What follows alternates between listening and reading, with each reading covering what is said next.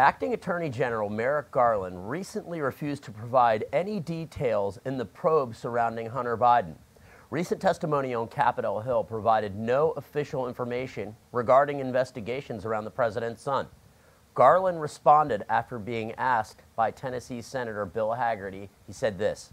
First, have you been briefed on the Hunter Biden investigation matter yourself, General Garland? So the Hunter Biden investigation, as I said, even in my own nomination confirmation hearing, is being run by and supervised by the United States Attorney for the District of Delaware. I'm aware of that, but he reports to you. He is supervising the investigation, and I'm not at liberty to talk about internal Justice Department deliberations, but he is in charge of that investigation. There will not be interference of any political or improper kind.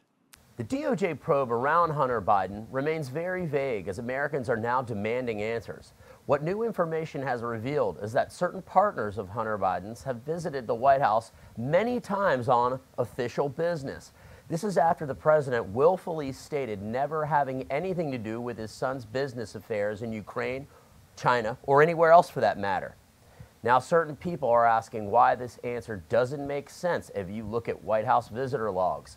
The DOJ probe began as early as 2018 and concerns multiple financial and business activities in foreign countries dating to when Hunter Biden's father was vice president under Obama.